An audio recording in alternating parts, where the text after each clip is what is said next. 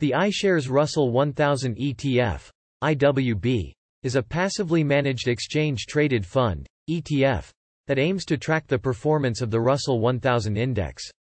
The Russell 1000 index is a market capitalization-weighted index that measures the performance of the 1,000 largest publicly traded companies in the United States.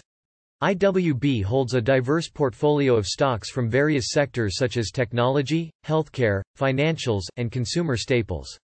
The fund's top holdings include companies such as Apple, Amazon, Microsoft, and Berkshire Hathaway. Since the fund is passively managed, it has a relatively low expense ratio of 0.20%. This makes it an attractive option for investors who are looking for a cost-effective way to gain exposure to the broad U.S. equity market. One of the advantages of investing in IWB is that it provides broad diversification across different sectors and companies. This reduces the risk of investing in a single stock or sector and helps to smooth out volatility in the overall portfolio. Additionally, because the fund is based on a market capitalization-weighted index, it tends to have a bias towards larger companies which are generally considered to be more stable. Another advantage of IWB is its liquidity. As an ETF, it can be bought and sold on stock exchanges throughout the day, similar to stocks.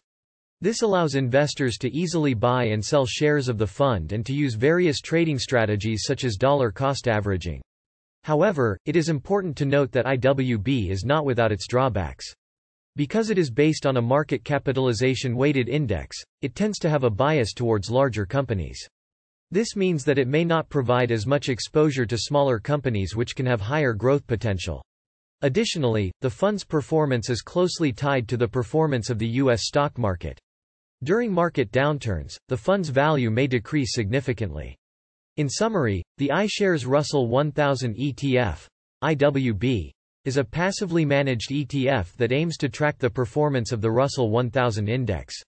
It provides broad diversification across different sectors and companies, and has a relatively low expense ratio.